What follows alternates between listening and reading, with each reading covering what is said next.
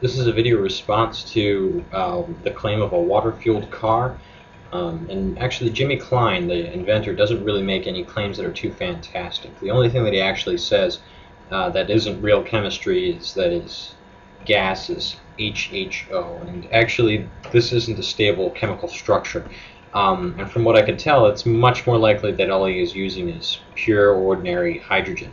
And actually, if you take a look at the torch that he's using, it looks exactly as though he's using a torch without an oxygen component and is just allowing the torch to react with ambient oxygen. Now, to clarify this somewhat, take a close look at the flame when there's a comparison between the acetylene torch and his new torch, and you'll see that just the flame part for the new torch is much thinner and fainter than it is for the acetylene torch.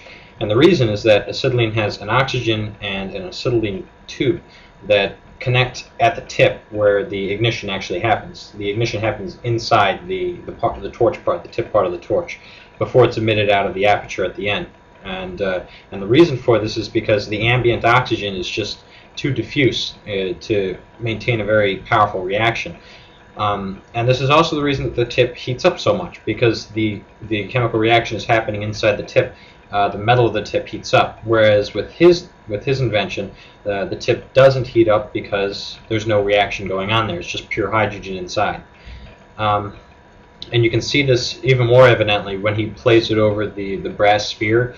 The turbulence as the hydrogen goes over the sphere allows it to become mixed with the ambient oxygen and react much more quickly. Finally, he also mentions that he's not really using pure hydrogen for his car, or pure HHO for his car.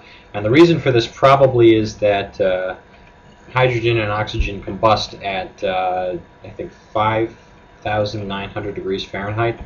And that's enough to melt the cylinders of your car and the valves of your car shut, so not a good condition. But if you mix it with gas, you get a little bit of extra energy, but not the temperature that will wreck your engine. And this is also probably the reason why he made the mistake of saying that the flame temperature is hotter than the surface of the sun. Hydrogen-oxygen flame is hotter than oxyacetylene, but I think he got his units mixed up. The temperature of the surface of the sun is around 5,500 degrees, or I think 5,300 degrees Celsius.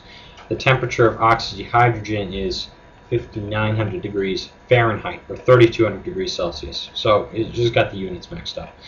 Anyway, there's no perpetual energy machine here. There's nothing new. It's actually just a water torch, which is known to jewelers and electronics specialists already.